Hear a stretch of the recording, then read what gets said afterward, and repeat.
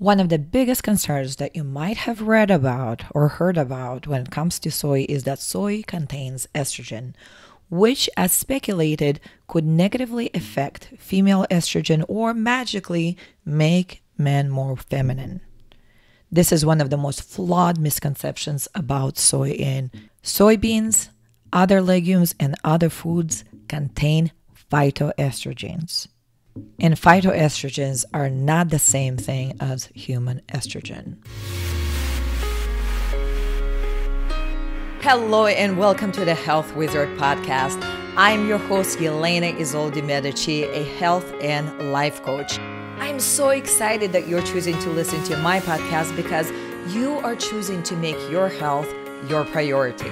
The Health Wizard podcast is dedicated to teaching natural, easy to implement practices that you can use to get your health on track and become the person you used to be before getting sick and the person you're dreaming of becoming again, happy, healthy, full of energy, and living a life filled with joy.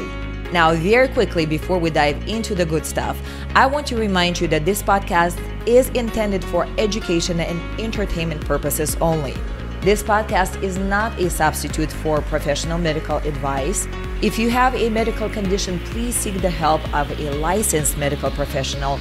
I am not a medical doctor. I do not treat, diagnose, prescribe, or make claims outside of my areas of expertise. So by choosing to listen to the Health Wizard podcast, you take full responsibility for your own actions. And when you hear the testimonials of the people who were able to get well, realize that their outcomes depended on their effort and their specific situation. With that said, let's jump into today's episode. Please enjoy.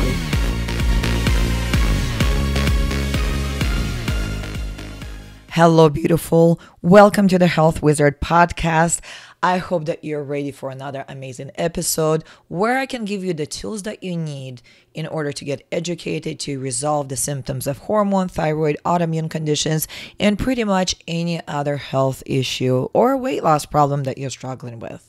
Today, we're going to dive into the topic that seems to create a lot of controversy in health and nutrition circles, and it does so only because there's a lot of misinformation about this very topic and a lot of great but bad advertisement that is pushed by interested groups against soy products. If you listen to the mainstream media, to some nutritionists, to health advocates, you're going to hear it everywhere. Oh my God, soy is bad for you. Stop eating it. You're going to grow man boobs if you're a man. If you're a woman, you're going to have a bigger hormone imbalance, but nothing can be further from the truth.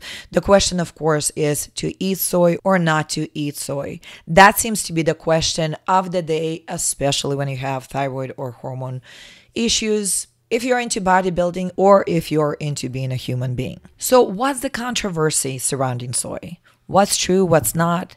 What should we worry about? And what should we disregard? So let's talk about that today. Now, before exploring any topic, I suggest that we approach it from these perspectives. What does the history say about this topic? What does the common sense say to us about this?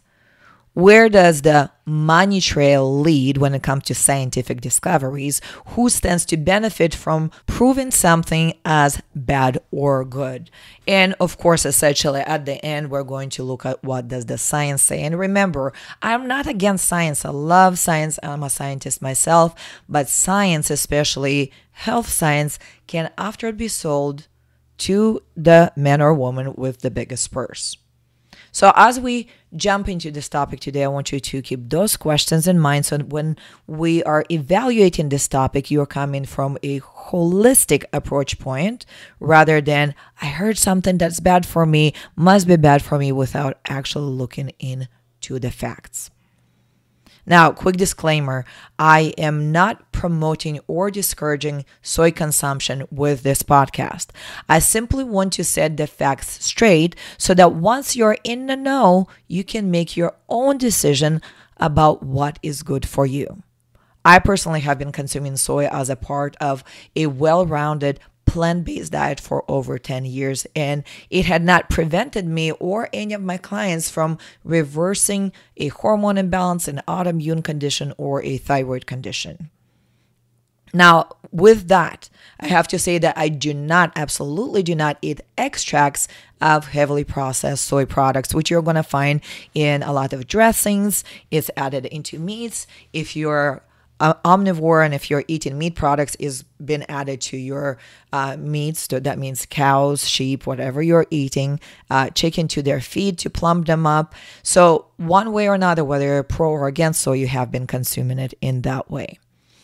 Right now, I am not going to ask you to arrive at my conclusion, but by the end of this podcast, I'm going to give you enough evidence to create your own conclusion based on facts and common sense, as opposed to some hyped up articles and videos or whatever you might have gotten your information from. Soy allergies are real for some people. They're not to be dismissed. So if you have a soy allergy, I still want you to enjoy this podcast, but please do not go and consume soy. Soy allergies, however, are not as common in people as we are told that they are. So with these disclaimers in mind and these warnings ahead of time, I want us to dive into today's topic. Now, while we tend to think that soy is a staple food in all of the Asian countries, I have grown up in Central Asia where soy was not a major food source. Most of the soy consumption is observed in China, Singapore, Hong Kong, Japan, the Korean countries. So in multiple countries, but not everywhere. There in those countries, soy is consumed in many ways, most of which do not even closely resemble how soy is produced and consumed in the United States or some of the so-called developed countries. In soy-consuming populations, soybeans are boiled, soy is made into tofu, into fermented tofu, miso, soy milk, soy flour, and a few other delicacies. While it is processed into a few different soy products, soybean remains largely unaltered. It's just the shape that it changes, but there are no soy extracts that had been created for centuries past, as this people in these countries had consumed these soy products. Chinese certainly did not think of making soy into boca burgers, soy formula, or energy bars when they had been consuming soy for thousands of years now. This badge of honor will stay with the developed societies, as we call them. Soy has been consumed in multiple cultures for thousands of years, providing a great source of nutrition. Chinese and Japanese populations, before they were introduced to the Western way of eating, were thinner, healthier, and enjoyed a longer lifespan. Japanese life expectancy is almost 85 years compared to the US life expectancy of only 78 to 79 years. If you look at the world cancer statistics, USA holds the 7th place on the list of 50 countries with the highest overall cancer rates in the world, with 300.2 cases per each 100,000 people of the population in our country, while Japan and China did not even make the list. Now, as we're going through the podcast, by the way, if you want to get this scientific references that I'm using in this episode, you can go to the blog post on my website to get all of those references that will be provided. So what is soy and why does it seem to draw so much controversy? Soy is a bean. That's it. However, its nutritional content places it somewhere between a legume and a nut. For example, if you look at pinto beans have only 4% fat content, 24% protein, and 75% carbohydrate. While when you compare it to soy, it's 41% fat, 35% protein, and 31% carbohydrate. Compare that to a peanut, which is 61% fat, 17% protein, and only 2% carbohydrate. So it's right somewhere in between. One of the biggest concerns that you might have read about or heard about when it comes to soy is that soy contains estrogen, which, as speculated, could negatively affect female estrogen or magically make men more feminine or have them grow man boobs. This is one of the most flawed misconceptions about soy. Soybeans, other legumes, and other foods do contain phytoestrogens, not estrogens that are found in the human body. The reason phytoestrogens are called such is because their molecular structure is similar to that of estradiol, a major hormone in women. Because of this, people who do not understand biochemistry erroneously concluded that consumption of soy is dangerous, claiming that soy and soy foods will elevate estrogen levels in humans, thus increasing the risk of breast and other cancers. Luckily, other foods which contain phytoestrogen, often even in higher amounts than soy, have been left off of the list, at least for now. Otherwise, flaxseed, which is often recommended for improving bowel movements due to its high fiber content, would be a food to avoid too. Interestingly, flax seeds carry a whopping 3 times the amount of phytoestrogen found in soy, sesame seeds, garlic, and even sprouts. If you want to see soy content in some of these products, head on over to my blog post for this podcast and you're going to see a chart for that. So I think it is a good time to start asking why soy has been singled out. Phytoestrogens bind to estrogen receptors in the body. However, they are almost 1,000 times weaker than human estradiol. This binding attachment to estrogen receptors, however, may exert a protective effect. So not a negative, but a protective effect. Weaker plant-based phytoestrogens can block the attachment of stronger human estrogen, which is known to increase the risk of cancer and other cancers. Further investigation of plant foods shows that unlike human estrogen, phytoestrogens do not accumulate in the body but pass through within a matter of hours. So eating soy, flax seeds, garlic, or even apricots does not elevate estrogen levels in the body. What does elevate them is the consumption of animal foods, lack of fiber in the diet, alcohol consumption, and carrying too much body fat. This should be the first factors to consider by those who want to keep estrogen levels in the normal protective range. Now, there's another thing to consider, and that is isoflavones. Isoflavones are phytonutrients found in soy and other legumes. They serve as antioxidants in the body. By now, we all know that antioxidants have a protective effect. In addition to phytoestrogens, other isoflavones include glycine, daidzein, and genistein, all of which are found in specific ratios in whole organic soy foods. In consumption of genetically engineered soy products, on the other hand, it is problematic.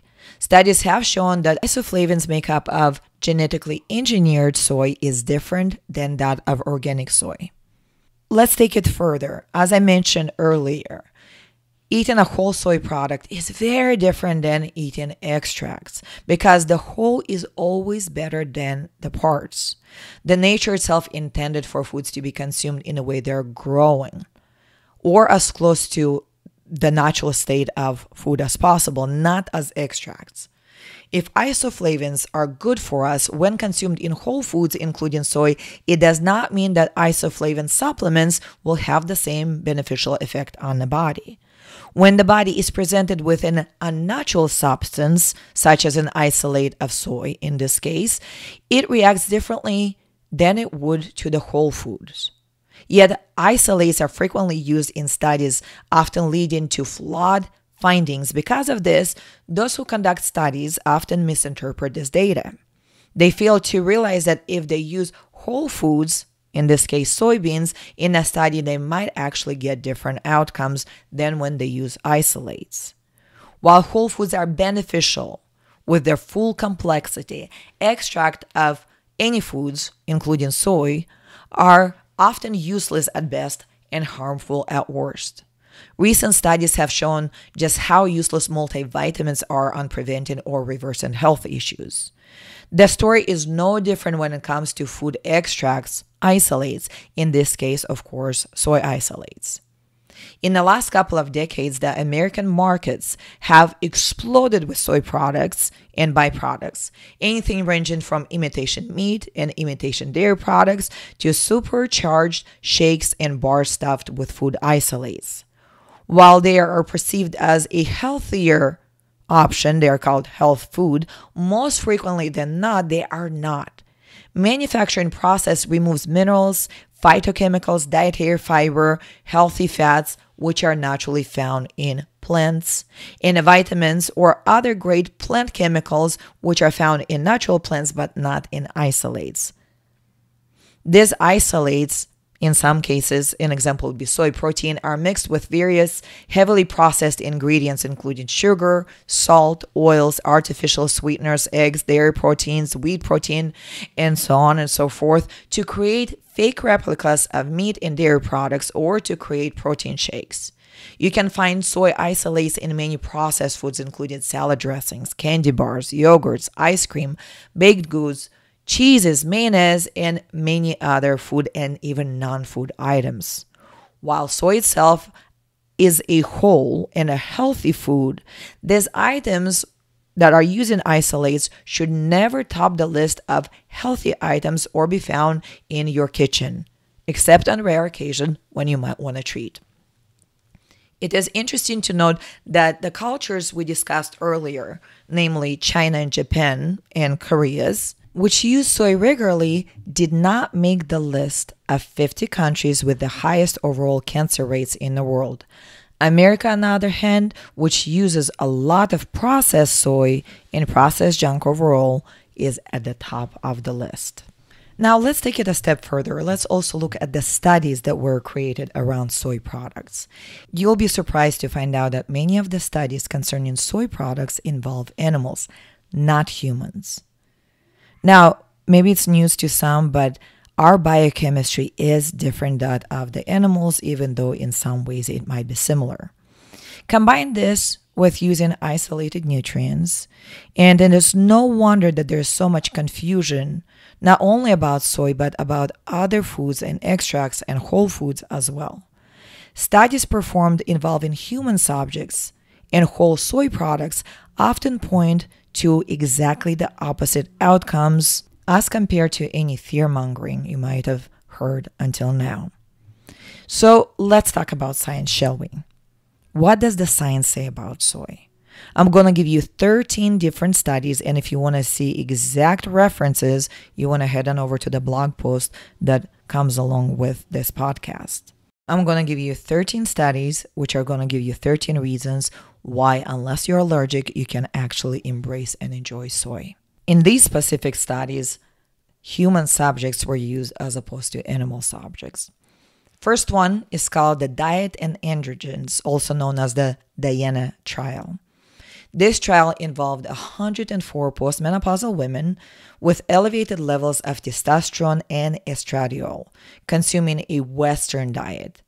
They were placed on a diet low in animal fat and refined carbohydrates, rich in low glycemic index foods, monosaturated and polyunsaturated fatty acids, and phytoestrogens to see if the hormone profile of postmenopausal women could be changed to reduce the risk of postmenopausal breast cancer.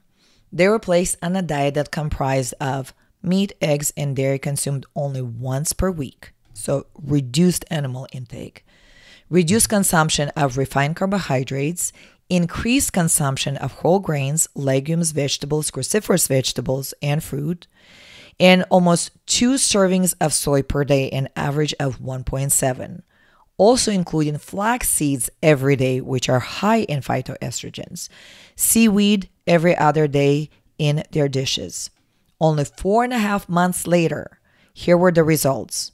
There was a reduction of insulin resistance and increase of insulin sensitivity. Reduced cholesterol levels from an average of 240 down to 205. An average of about 8 pounds of weight loss. Serum sex hormone binding globulin levels increased by up to 25%. So overall, outstanding outcomes. There are also epidemiologic studies of isoflavones and mammographic density. In January of 2008, researchers at the University of Southern California found that women averaging 1 cup of soy milk or about 1/2 cup of tofu daily have about a 30% less risk of developing breast cancer compared to women who have little or no soy products in their diets. Now, one thing to note here, Adding a cup of soy milk or tofu to a poor diet is not likely to be protective against cancers. Normally, people who consume soy products are more health conscious than those who do not. They use less or no animal products, which would lead to the positive effects of their diet, including soy products, on their overall health. Study number 3. A study published in the Journal of the American Medical Association in 2009 showed that soy products may reduce the risk of cancer recurrence. In a group of over 5,000 women previously diagnosed with breast cancer who were participating in the Shanghai Breast Cancer Survival Study over a 4-year period, those who regularly consumed soy products such as soy milk or tofu or edamame beans had a 32% low risk of recurrence of cancer and a 29% decreased risk of death compared with women who consumed little or no soy. Study number 4 was a study of Japanese women found that the more soy women ate, the less likely they were to need a hysterectomy. So isoflavones intake significantly was associated with a decreased risk of premenopausal hysterectomy. Now, of course, the big conversation is out there, can men have soy? If you've been listening up until now, the answer is of course yes, but here is a study for you. 15 placebo-controlled treatment groups with baseline and ending measures were analyzed for men. In addition, 32 reports involving 36 treatment groups were assessed in simpler models to ascertain the results. The results of meta-analysis suggested that neither soy foods nor isoflavone supplements alter measures of bioavailable testosterone concentration in men specifically. So there is no downside in consuming soy. Study number 6. An analysis of 14 studies published in the American Journal of Clinical Nutrition showed that increased intake of soy resulted in a 26% reduction in prostate cancer, and researchers found that a 30% reduction with non-fermented soy products such as soy milk and tofu was observed. Again, fantastic news, taking you away from fear and bringing you into the reality of whole foods, plant foods are good for you. But let's get you more studies. A randomized double-blind placebo-controlled trial was conducted in 43 women to evaluate the effects of soy isoflavones and serum thyroid profile. The study showed that soy products do not cause hypothyroidism and had no negative effect on thyroid function. I personally was able to fully reverse hypothyroidism without medication while regularly enjoying some soy products. Now, I'm not too crazy on soy, but I do consume it regularly, at least once a week. My family consumes it very regularly because they enjoy it, and nothing but positive outcomes. Having worked with my clients for over a decade, I had seen no negative outcomes from consuming soy products unless somebody was specifically allergic to soy. With that said, soy isoflavones may take up some of the iodine in the body that would normally be used to make thyroid hormone. The same is true for fiber supplements and some medications. In these cases, adding iodine-rich sea vegetables, so not extracted iodine, to your diet is advisable. Study number 8. There's essentially no evidence from the 9 identified clinical studies that isoflavone exposure affects circulating estrogen levels in men. Clinical evidence also indicates that isoflavones have no effect on sperm or semen parameters. And all the men right now listening to this podcast can take a collective exhale because soy isoflavone exposure does not feminize men. Multiple studies pointed to the fact that soy can actually decrease cholesterol levels.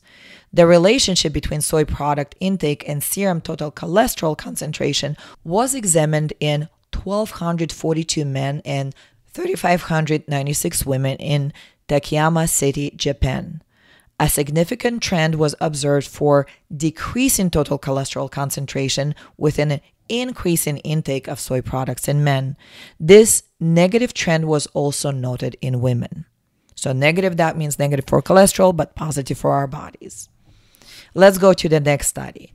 Phytoestrogens have both a weak estrogen stimulating estrogenic and paradoxically an estrogen inhibiting anti-estrogenic activity. The estrogen-like activities may strengthen bones and prevent menopausal symptoms like hot flashes. Hot flashes are reported by 70 to 80% of US menopausal women compared to only 10 to 14% of women in Japan and Singapore. The anti-estrogen activity reduces the risk of breast and uterine cancers. Study number 11. 2,400 Asian American women were studied to determine the role of their dietary pattern played in developing breast cancer. 3 dietary patterns were observed: Western meat and starch high diets, ethnic meat and starch-based diets, and vegetable soy-based diets. Women who consumed the Western and ethnic meat and starch focused diets had the highest risk of breast cancer, while those eating a vegetable soy-based diet had the lowest risk. Sex hormone binding globulin levels were 23% lower in women eating the meat starch pattern with low intake of vegetable and soy than in those eating a low meat starch diet with higher soy and vegetable intake. Now, what does that mean? It means that sex hormone binding globulin assists in removing both estrogen and testosterone from the system, therefore reducing the risk of both prostate and breast cancer. Another study was a meta-analysis actually that included 5 case-controlled and 2 cohort studies. It included 169,000 women in US, China, Italy, and Japan. And 3,500 of them had ovarian and endometrial cancer. Soy intake was measured and based on both food eaten and soy isoflavone intake.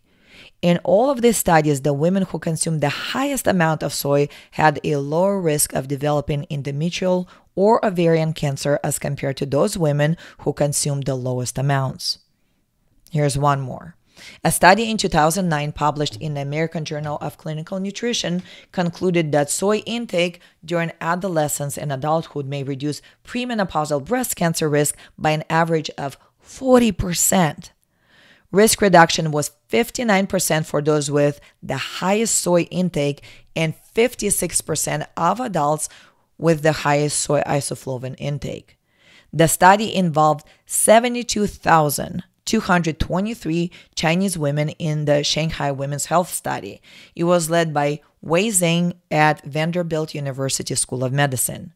The researchers collected data using a food frequency questionnaire and found that soy consumption was associated with a reduced risk. Here's what the study concluded: that this large population-based protective cohort study provides strong evidence of a protective effect of soy food intake against premenopausal breast cancer. Women who consumed a high amount of soy food consistently during adolescence and adulthood had a sustainably reduced risk of breast cancer, and that is good news. And of course, that is exactly the opposite of what we have been hearing in the news and the media. Now, there's sometimes a knee-jerk reaction. If soy is good for me, let's go consume all of it. Or, oh my God, let's go consume some supplements that are made of soy. Why don't we? While all of the studies that I just mentioned to you are exciting, remember what I said earlier, that the whole is always better than the parts. According to a study published in 2011, taking soy isoflavones does not reduce bone loss or menopausal symptoms during the first 5 years of menopause and may actually increase the incidence of hot flashes and constipation. The authors of the study stated that the results are disappointing because estrogen therapy, while it is effective in reducing hot flashes, increases the risk of breast cancer and heart attacks, and that the risks outweigh the benefits. Researchers would like to find a natural alternative that is safe and effective. Now, I can certainly say that the dietary lifestyle, which I and my clients chose, is that natural alternative and a sure way to having an uneventful menopause. It is a common thing with my clients when they come to me to start having an improved menstrual cycle, so less PMS, or if they're going through menopause, they're reducing or completely eliminating menopausal symptoms. Now, in this study, there were 248 women They were randomized to take either 200 milligrams per day of soy isoflavone in pills or placebo for 5 years. So pretty nice and long study. This dose represents about 2 times the amount of isoflavones consumed daily in food in a typical Asian diet. There were no significant differences in the two groups in terms of bone mineral density of the spine, hip, or femoral neck. However, significantly more participants in the isoflavone group experienced hot flashes and constipation than those in the control group getting placebo. The researchers concluded that soy isoflavones were ineffective in preventing bone loss or reducing menopausal symptoms, and that they did cause side effects. Now, I had just given you all the positive studies that came in defense of soy, if I were to put it that way. But there's a lot of negative reviews and a lot of negative studies, and this is why you have to be smart to use your discernment to understand how the studies are built and how they're concluded and who funds the studies. I recently read an article that listed 12 reasons to avoid soy in any form. So I took my time to actually read through every single word in the article, and then I followed every single reference that was used in that article. Well, first of all, the article was poorly written and research was taken out of context. Some parts of studies were cited while others were ignored since they did not seem to benefit the author's narrative. Some studies were cited without a clear connection to the thesis that the author was writing. I found that only those who did not do their homework, and I find that generally, to investigate their references or understand how to interpret them would truly believe what is being written in cases that are making soy out to be a villain. If anyone was cautious enough to pay their due diligence, they would have dismissed any article and any author as being a valid source of information. There were several studies cited in that article that I'm going to pull from right now to take them apart that I'm going to bring to light in this case. One of them was a pilot study which indicated that prolonged soy consumption of soy protein isolate, so pay attention here to the words, has a stimulatory effect on the premenopausal female breast, characterized by increased secretion of breast fluid, the appearance of hyperplastic epithelial cells, and elevated levels of plasma estradiol. Now, since it's a concentrated soy isolate, not the actual whole soybean that was used, the study is flawed within itself. It should be redone with whole foods and average soy intake in mind for an average person. In a typical Japanese or Chinese diets, less than 5% of daily calories come from soybeans, which translates to only about 2 ounces per day. Now, there was another study that they used, and I'll stop at this one. And this one mentioned that the diet containing the soy phytoestrogen, genistein, causes infertility in female rats.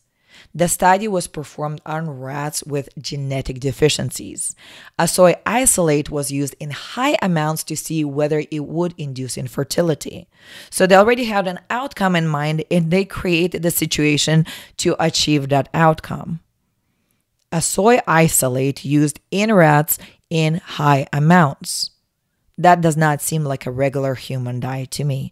And of course, not surprisingly, when you take a flawed, genetically deficient population of rodents, not humans, and induce them with much higher soy content than an average human diet would have, and you're going to use isolates, the results would be unfavorable.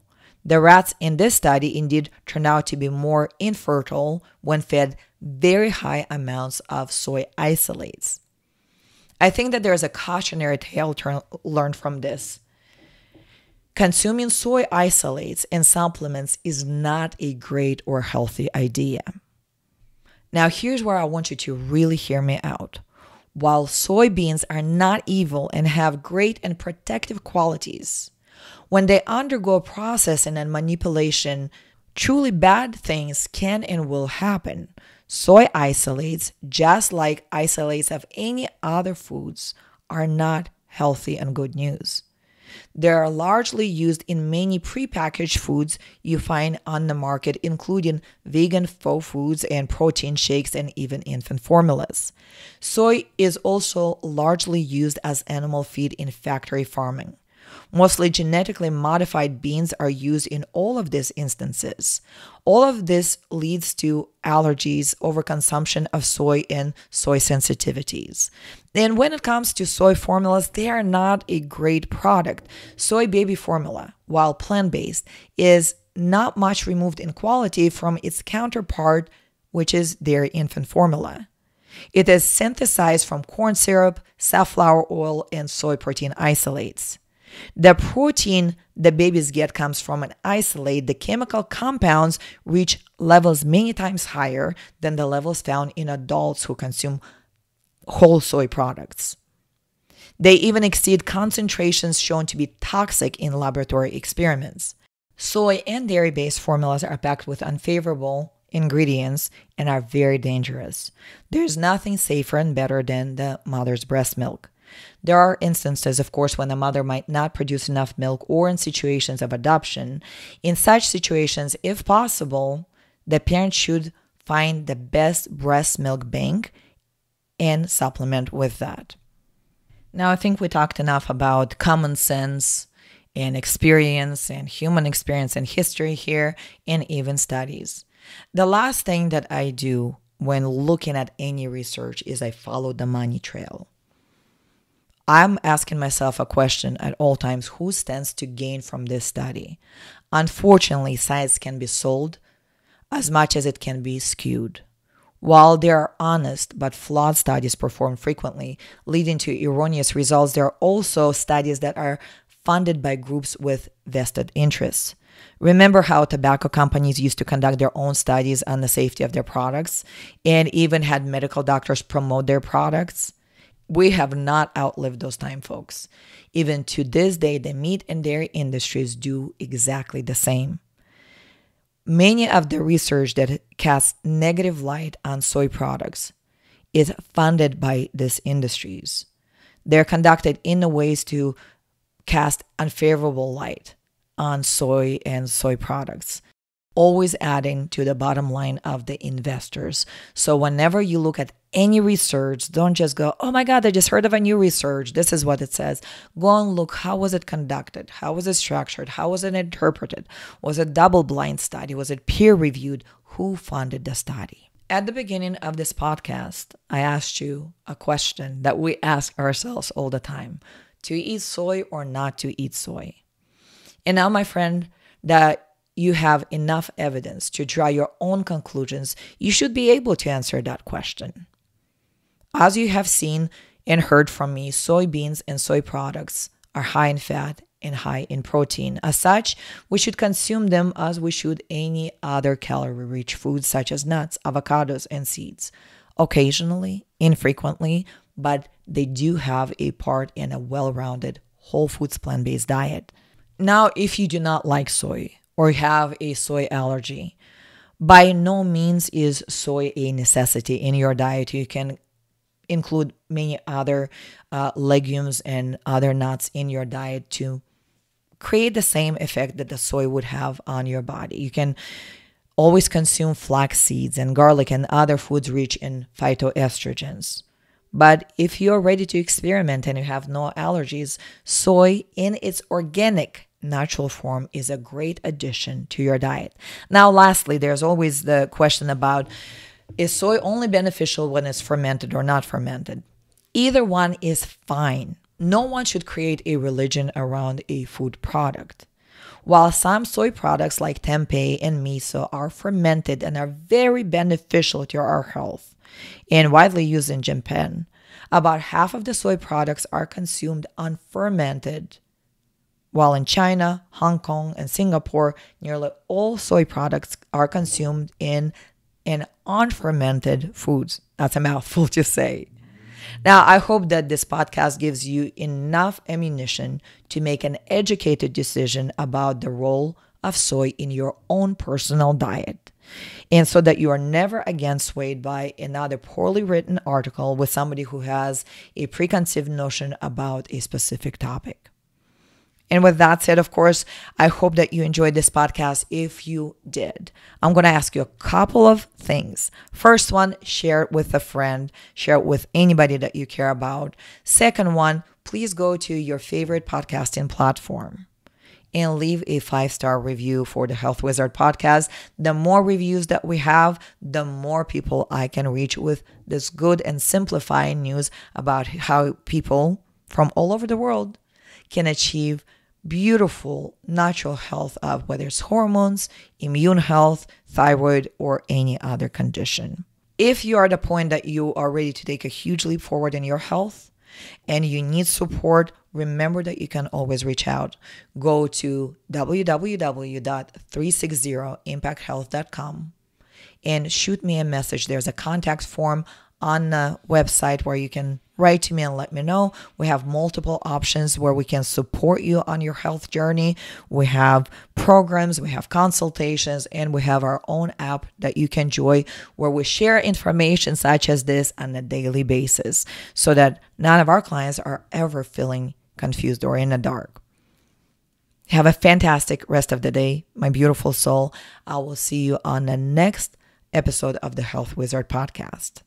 There you have it. I hope you enjoyed today's topic. If you did, make sure to subscribe to the Health Wizard podcast. And please don't forget to tell others about it. If you would like to get more information about me and what I do, how I help amazing human beings just like you to achieve their dream health, go to www.360impacthealth.com. Go to the contact page and shoot me a note. Thank you so much for listening. I'll catch you on the next episode of the Health Wizard podcast. This is your host, Yelena, wishing you optimal natural health.